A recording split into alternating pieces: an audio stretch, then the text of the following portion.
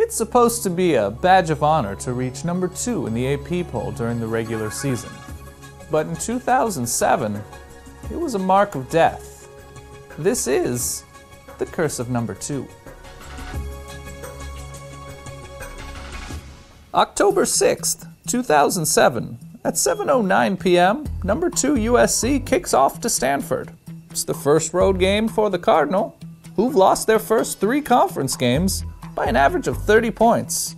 The Trojans are favored to win by 41.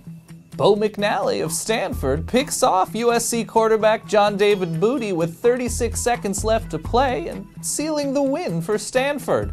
The upset is called an upset for the ages.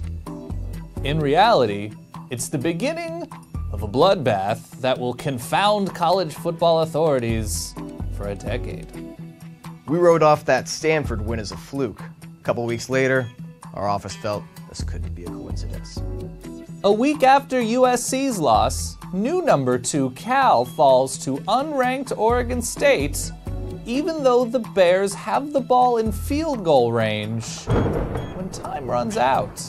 Just 5 little days later, new number 2 South Florida falls to unranked Rutgers, failing to gain even a single yard on their final 2 drives.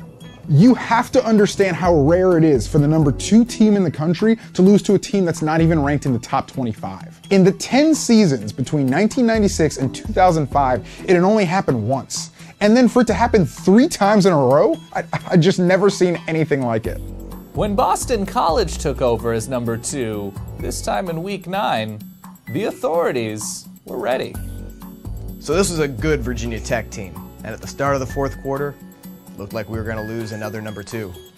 With less than 3 minutes to play, you have a Matt Ryan touchdown pass, a successful onside kick, and then another Matt Ryan touchdown pass. BC wins the game 14-10. We all felt so relieved, like it had to be over. But it was only just beginning.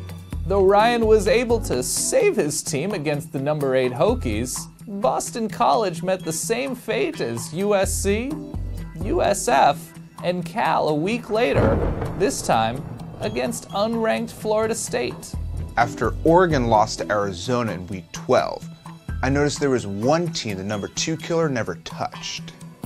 In the midst of this cursed season, LSU spent 6 weeks ranked number 2 and faced 4 unranked opponents themselves. They won each of those games quite easily.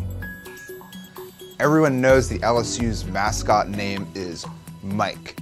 So were the coaches at Oregon State and Arizona, but also the quarterback at Rutgers in 2007.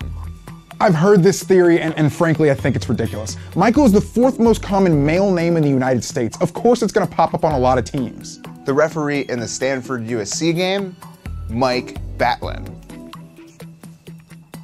Yet another number 2 lost in week 13, but authorities do maintain that there was no foul play in number 3 Missouri's win over the Jayhawks. I mean, it's Kansas. And attention quickly turned to the final regular season game for number 2, as 10-1 West Virginia faced 4-7 Pitt on December 1st. We'd picked up a pattern by then. The number 2 killer liked to work at night, at least Eastern time, and it liked to go after victims who hadn't been ranked that high in at least 60 years, if ever. And the killer did not rely on secretly good teams to get the job done.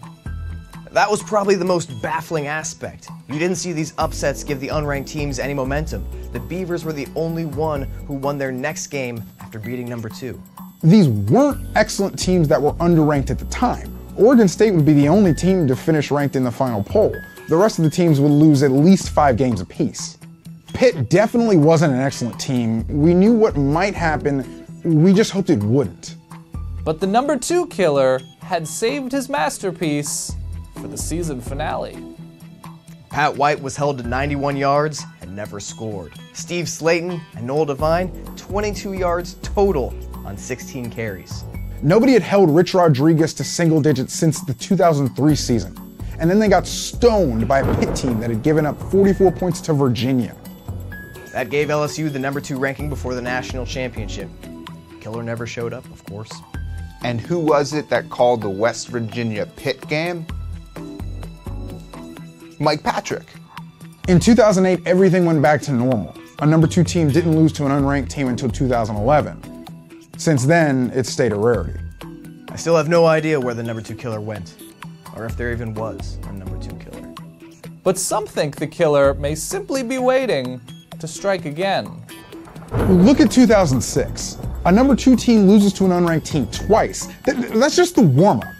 Now look at 2016. 2 losses by a number 2 team to an unranked team. I'm telling you, man, 2017 is gonna be the killer's comeback. If you have any information about the number 2 killer, please call our tip line below. I'm Dan Rubenstein. Good night.